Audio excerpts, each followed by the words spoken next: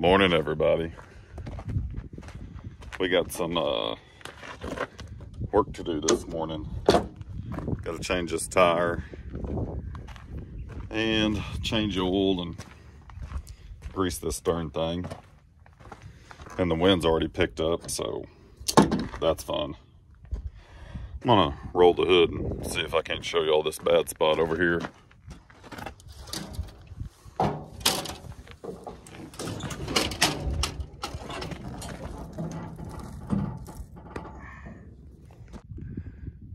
Okay, so I don't know if y'all can tell it real good right here, but it's wearing this side down right here really a lot faster than anywhere else, which this part of the tire that's up is not even the worst part.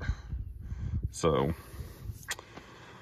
I'm gonna bust out my tools and my tire and get over here and change her, and then I'll roll around the worst spot and show you all that.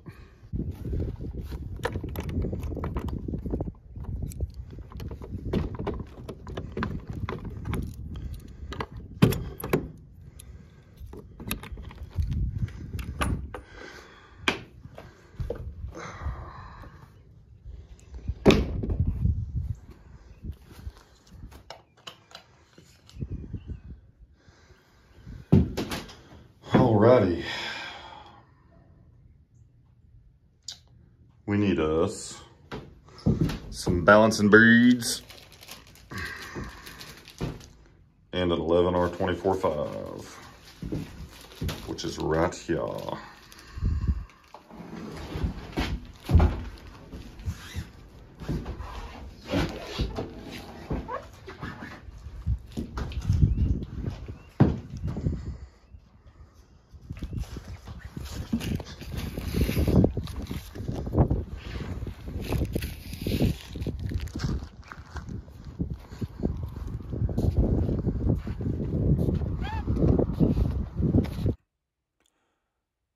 So now we have to move some stuff out of the way, get the bead axe out, get the gold bar out,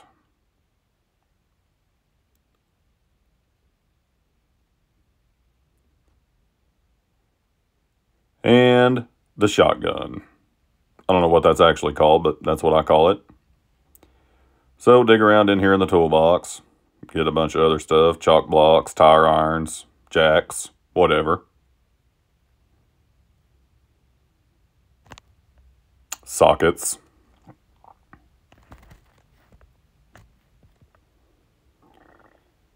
Tire iron. Jack. Now we got to put the chalk blocks in. Be sure it doesn't roll when I jack it up. That would be embarrassing. Okay, so now we got to get the gravel cleared out of the way so the jack will set down level, jack up the truck.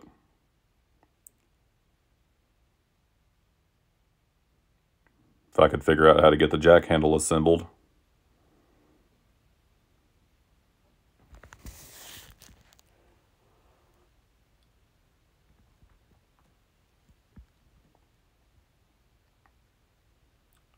Need some Jeopardy music.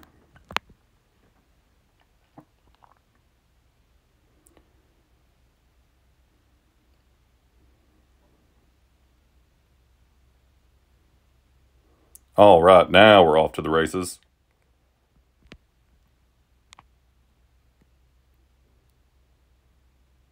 Will the tire roll?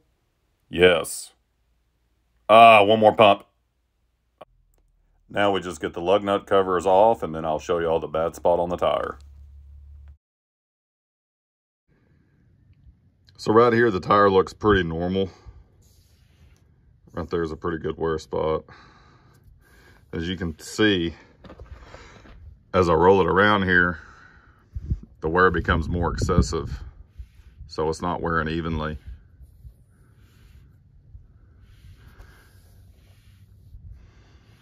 But anyways, it's wearing this outside real bad.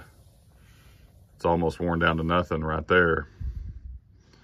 This little groove right here. And then as you roll the tire on around, it starts getting a little better right there. Right there, it's not too bad. But anyways, it's wearing this outside rib here unevenly. See, right here is a good way to look. See these little ribs, these little tabs right here? Watch, here in a minute, they'll disappear. See right there, now they're gone in that one spot. They're gone right there. Then they come back, and then they're gone in a couple of little places again. So I know the camera's not showing it that good. Right there you can tell pretty good, but it's wearing pretty silly. So off with this one and on with the new one. Those are balancing beads inside there that you can hear. Now I have to gas up the air compressor. Be sure it doesn't run out of gas halfway through the job on me.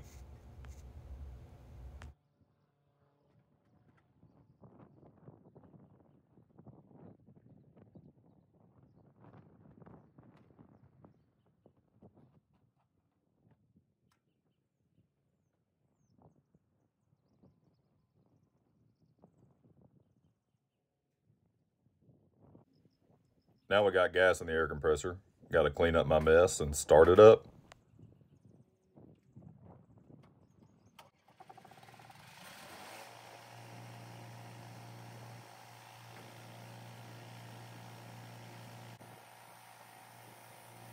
Get some other tools gathered up here before we start.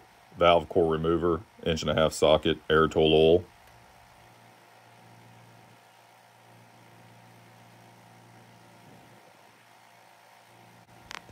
Dish soap is a very important component of any tire job. Ask me how I know. Got to get these air hoses and everything drug out.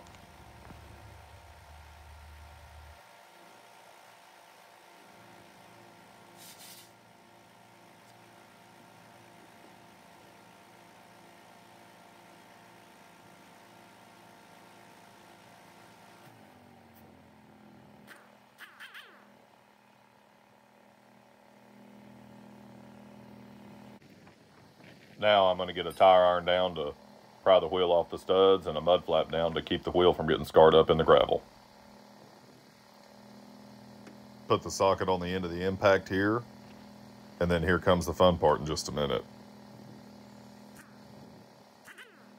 Oh yes, the Ugga Duggas.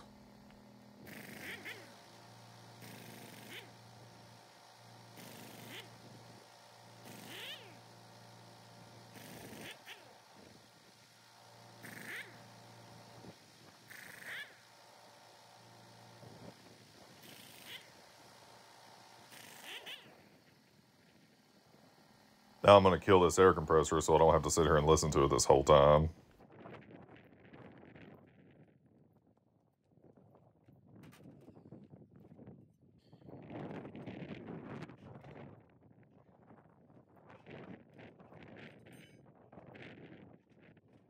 Now we've pried the wheel off the studs, we're going to lay it on the ground with the outside of the tire facing up, lubricate around the wheel, remove the valve core, and break the bead on that side. Then flip it over, break the inside bead, and start prying the tire off the wheel. The reason you want the outside of the tire facing up is so you don't have to waste time and energy flipping the tire excessively and unnecessarily whenever you just lay it on the ground, break the bead, flip it, break the bead, and then pop the tire off the rim. So this tool I have here is called a valve core remover. I'm going to remove the valve core from the stem, and that'll let all the air out of the tire.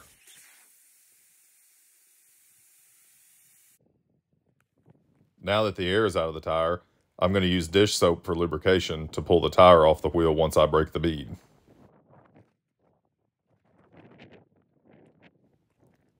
This tool I'm grabbing here is called a bead axe. I'm going to slap the sidewall of the tire until the bead breaks.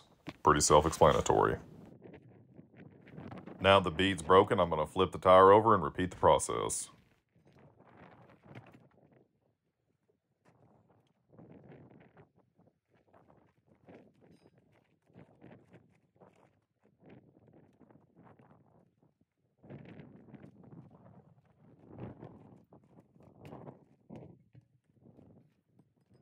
Now there are 100 ways to do this next part. I'm going to use the gold bar to pop the inside of the tire over the inside of the rim. Then I'm going to grab a tire iron to pop the tire the rest of the way off. Some guys use the gold bar to get the tire all the way off the wheel, but I find that's oftentimes a whole lot more trouble than it's worth.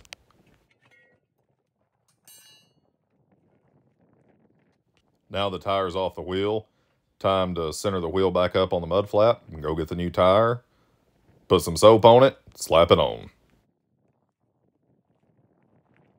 Now I'm going to use my hands to put soap on both beads of the tire.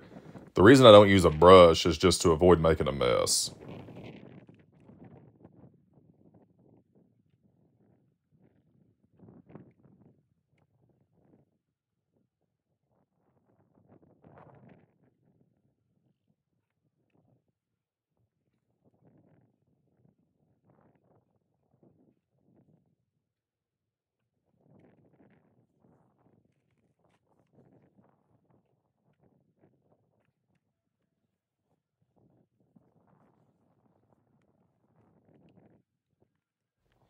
Now I'll lay the tire on the wheel and use my body weight to force the outside bead over the inside side of the wheel and up against the outside side of the wheel. Now the tire is halfway on, so I'll stand on one side and then I'll use a tire iron to work the bead slowly over the rest of the wheel, leaving one tire iron between the bead and the wheel, so when I work my way to the last little bit, I can just grab that last little bite with both tire irons and work the last remainder of the bead over the side of the wheel.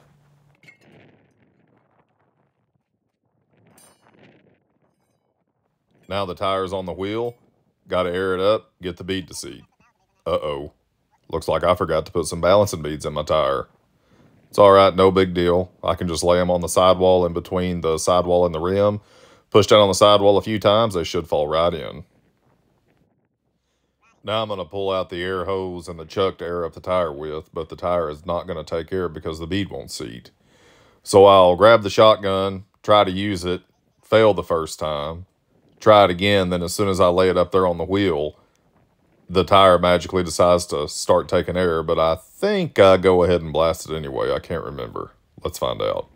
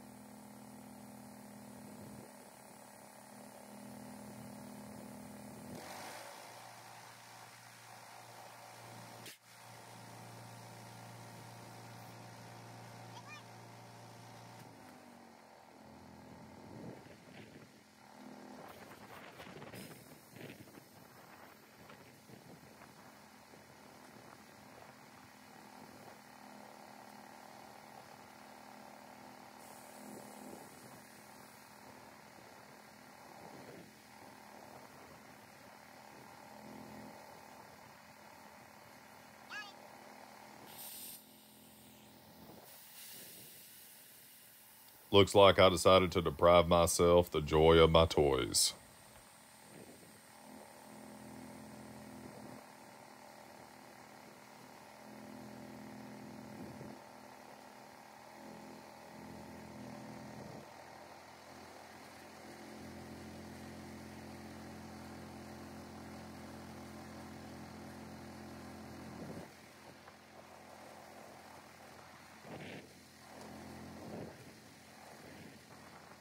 Now there's enough air in the tire to keep the bead seated while I install the valve core, but I'm going to have some trouble with it, so I have to lay it on the ground, stick one hand inside the wheel to guide the valve core into the stem, and then screw it in with the hand that's outside the wheel still.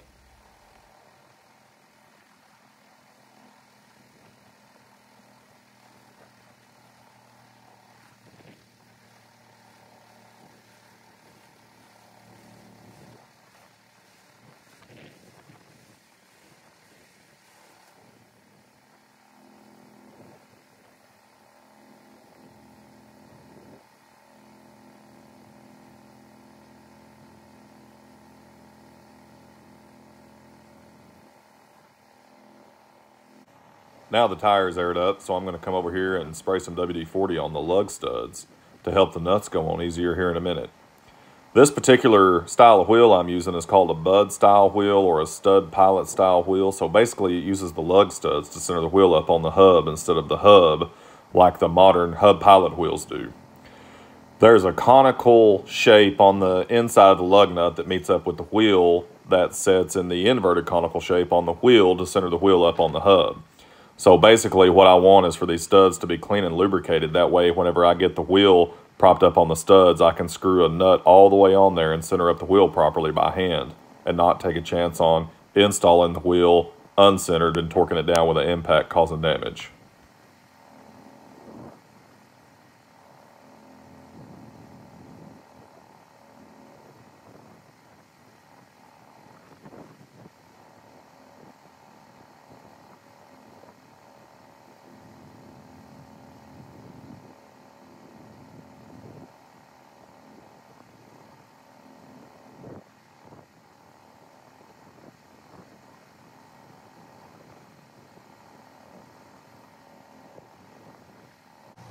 Now it's time for my favorite part. More Ugga-Duggas. Everybody gets an Ugga-Dugga. There's an Ugga-Dugga for everybody coming right up.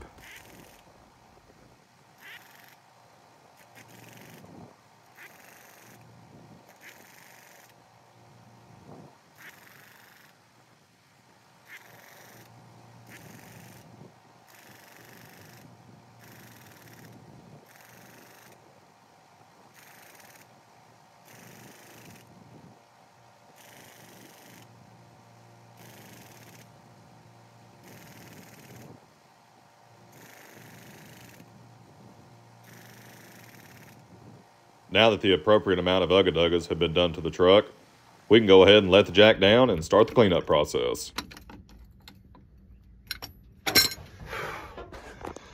Leave that be for the time being. Now we gotta put all these lug nut covers back on here, one by one.